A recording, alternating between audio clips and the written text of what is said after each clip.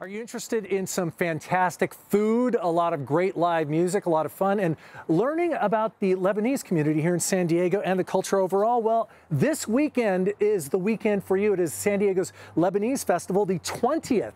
They are celebrating it this coming weekend, and I'm joined by the whole crew getting us going today. I'm starting out with Ephrem Maronite. He is the fundraising organizer for us to tell us what this amazing food is going to be doing for people, where we can get it, and how we can get involved. Ephrem, thanks for joining us. What is the Lebanese Festival? Well, thank you. It's the Lebanese Festival is a gathering where we basically bring all the best stuff of Lebanon into San Diego County. And that includes some fantastic food that they're going to be describing here shortly, incredible culture and dance, which they're also going to be describing to you. And probably the most important thing is the world-renowned Lebanese hospitality. So we want to welcome everyone to come this weekend, as you mentioned, Friday evening, all day Saturday, all day Sunday. We typically get close to 10,000 people over the 3 days. Fantastic. It just keeps growing every year, getting bigger and better. For the people out there who may not know, does San Diego have a large Lebanese community? It does, but certainly this festival is not just for the Lebanese. We get all walks of life coming in to enjoy, like I said, the food, the culture, the hospitality. We draw people in from LA, out of state, etc. Some people come for just a few minutes to pick up the food and go. A lot of people will stay all day and watch some of the wonderful entertainment you'll hear about. You mentioned food more than once, so I'm going to move on to the food with Paulina Cherabi. Excellent idea. Paulina Cherabi, you're the food organizer. What does that mean? What does organizing food do? That basically means that I get to bring all of our amazing members of our church together, our community, to share all of their recipes that were passed down for generations. So they all bring their skill set to make all this amazing food that you see in front of us here. So this is mostly from church members that are doing it themselves. This isn't restaurants necessarily. This is people who are in your church. It's at St. Ephrem Maronite. Yes, yes. Everyone brings their recipes. Everything is made from scratch.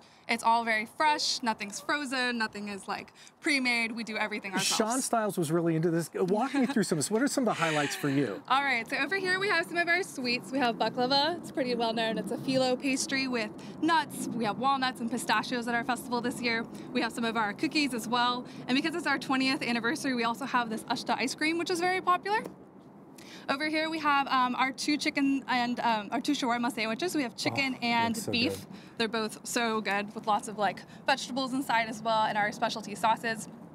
Here we have our manusha. It's our flatbread. It's mixed with herbs and olive oil. Very fresh. It's something that we typically eat for breakfast, actually.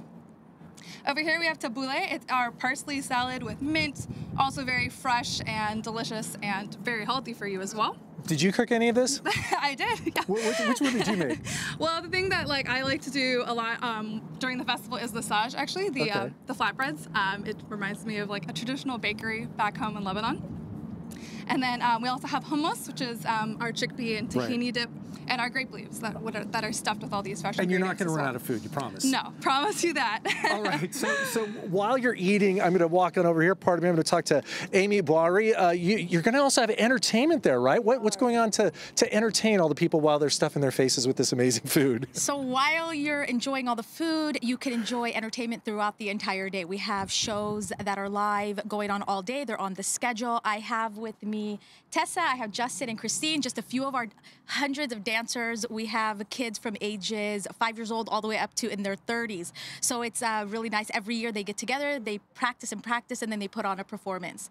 So in addition to the folkloric dances that they've been practicing, we have singers, we have DJs throughout the evening, so everyone can come enjoy the food and enjoy all the entertainment throughout the day. So all day long, people are going to be entertained and fed? It's going to be all day long. We have DJs that start off early in the early morning, and we have depke practices and teachers that'll come in and teach depke lessons, and then 3 and 6 p.m. are our performances on Saturday and Sunday. So if you're telling people out there, what's the vibe of this weekend? What's it like? It's wild. It's loud. You won't be able to find anybody. It's a crowd that's very pleasing and entertaining.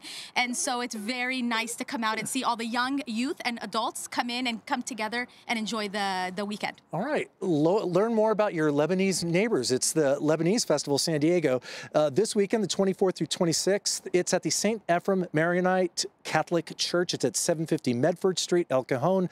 We got the website up there on your screen.